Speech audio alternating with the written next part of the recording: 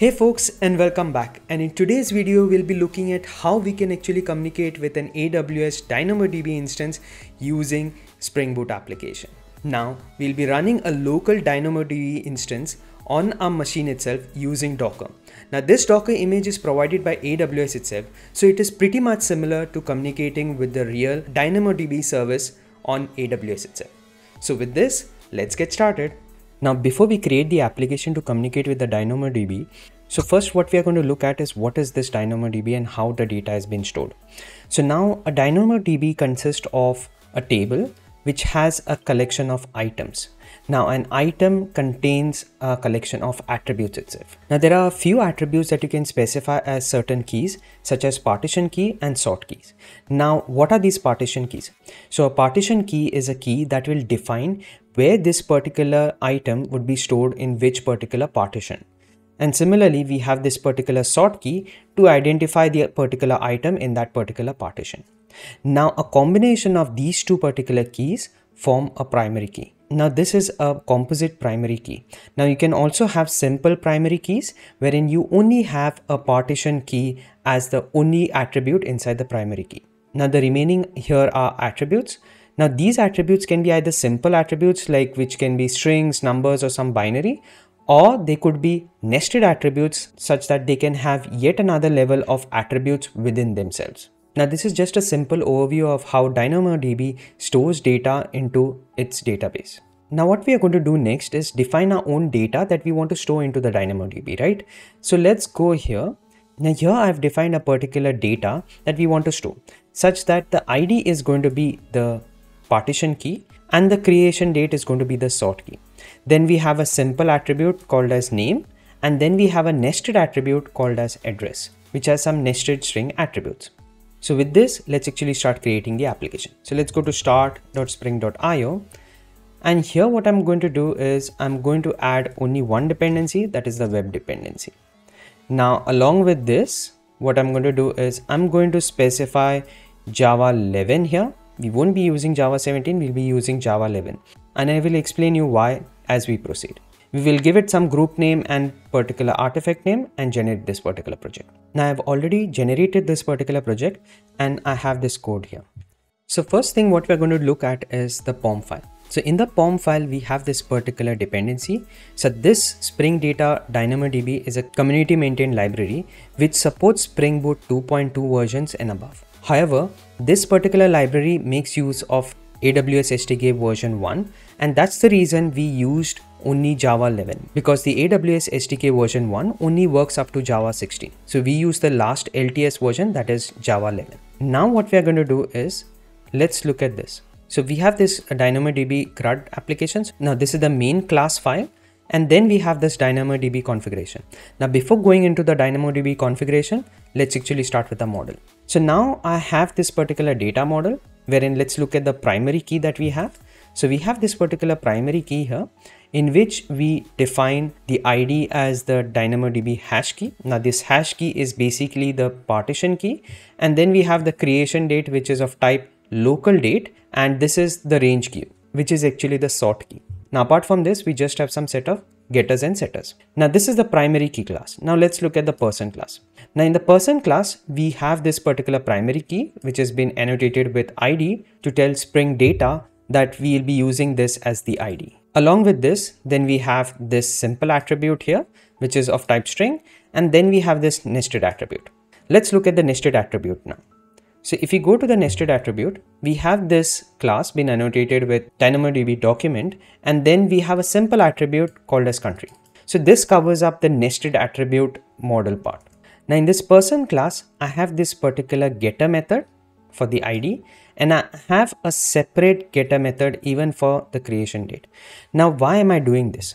The reason is because when we persist this particular object of this person class, we need to tell this DynamoDB mapper which is the particular sort key and which is the particular partition key. So that's the reason we are specifying this here as the hash key, and we are specifying the attribute name as well as the DynamoDB range key, which is a sort key, and the creation date as the attribute. Now, if you see here, I'm adding this particular type converter. Now, why is this particular type converter being added? Now, the DynamoDB mapper doesn't know how to deal with this Java local date, right? So that's the reason we need to specify this particular converter. So let's look at this particular converter, what it does. So I have this DynamoDB type converter, which has this particular converter class here. Now here, this particular converter class that I have, it implements a DynamoDB type converter. And what it does is simply it converts this date to a particular string, and then it converts this string back again to a local date. A simple converter just to convert the date to a string. So finally the date would be stored inside DynamoDB as a string value. Once we come back here we just have a set of getters and setters for all of these attributes here. What we have done here, we have defined all the data model, right? Now we need to do the persistence part. So for this, we are actually going to define a JPA repository here. We are going to define a CRUD repository, wherein we have this person repository specifying this particular person that we want to store. And then we have this particular primary key. Now you must be wondering that why did I specify in the primary key this particular DynamoDB hash key as well as the range key here, and then again specified this particular annotation inside the getter methods of this particular individual components, right? The reason is because in your JPA repository, you cannot specify more than 2 identities, right?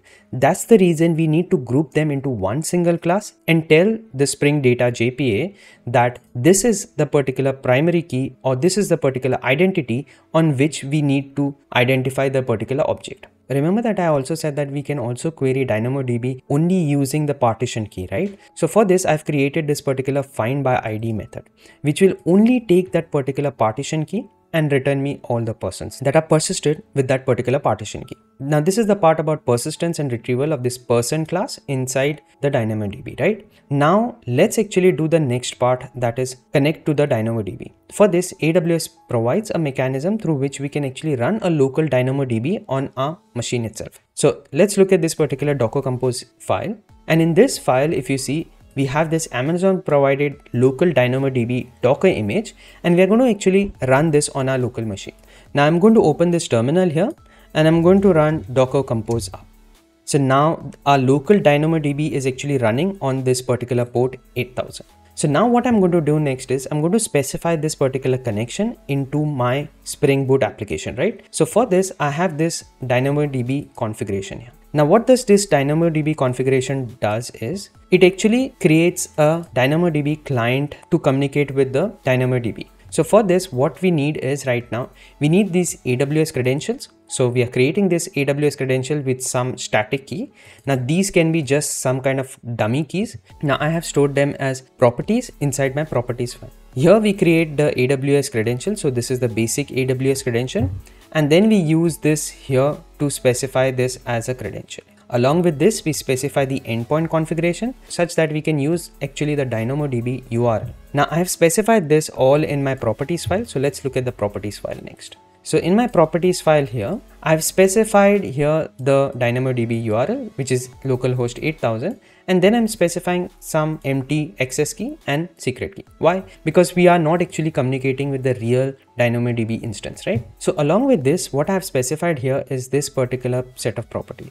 So here what I have specified is I want to create the table in the DynamoDB by itself by using the data model that we have specified here, that is this person data model. So now Spring Data will automatically create this table for us using this person class that we have. So we don't have to actually manually create the particular table. If you anytime feel of creating this manually, you can always do this by this particular mechanism.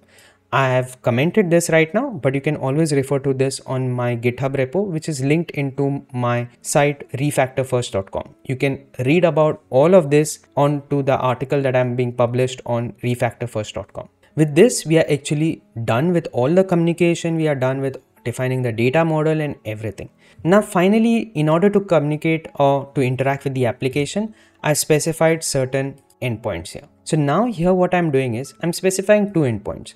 One is this post mapping, which will actually store that particular person data. And then I have this get mapping through which I'll be fetching that particular data. Now I have this path variable, called as ID, through which I will specify only the partition key. But when I want to use the primary key, that is the entire composite key, I will specify it as a parameter. So I'm specifying here a request parameter called as creation date. Finally, if we don't have this creation date, we will only query it by the partition. And if we have the creation date, then we will do it by the primary key. So with this done, let's actually start the application. Now the application has all started. So let's go to this Postman client here. Now I have this Postman client in which I'm specifying this particular JSON, wherein I have this particular ID and the creation date here. And I'm specifying a simple attribute called as Jerry here and a nested attribute that is country, right? So let's actually create this particular person. When I send a post request, this particular response tells me that the particular person has been persisted now. Now let's actually query this thing. So I will take this particular ID from here and paste it here. And let's actually send this request. And as you can see, I can actually get this particular Jerry person, right? I can now also do one thing, is going to specify the creation date as the query parameter. So now in this case, we'll be querying it as the entire composite primary key. So now I'll say send and I'm able to get the entire person. Now what I'm going to do, I'm going to use the same partition key, but I'm going to specify a different sort key. So in this case, I'm going to specify this as Tom and I'm going to specify a different creation date and create this particular person. So now we have Tom being created with this particular creation date. Let's actually try to fetch this particular item. So first we see that we are going to only try to fetch it via the creation date. Let's remove this creation date in this case, and we are going to now query it only by the partition key. So now I've just specified the partition key here and press send. So as you can see, we have both the items being fetched. Now I can also again query for the Tom's record by using the creation time as 25, and we have the Tom's record present here. So with this, we saw how we can run a local instance of DynamoDB on our system and then communicate with it using Spring Boot application. We then saw how we can actually store data inside it and then query it using the primary key and then only with the partition key. Now I keep on exploring such kind of things. So if you like this particular video, give it a thumbs up and subscribe to this channel for more such kind of videos. Till then, take care and see you in my next one.